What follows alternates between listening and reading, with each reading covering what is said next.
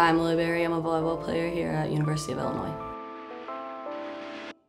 To me, grit means having the determination to push through hard challenges and setbacks and just going after it every single day and not giving up. When I was 14, I had a stress fracture in my back and I had to play a game in nationals. We were in the 3rd place round and I barely could walk, and my team really needed me, and I just pushed through that and got out there and gave the best I could just for my team. Even though it was painful, I just needed to do it for them, and I think that was very gritty of me to do that after everything that I've been through.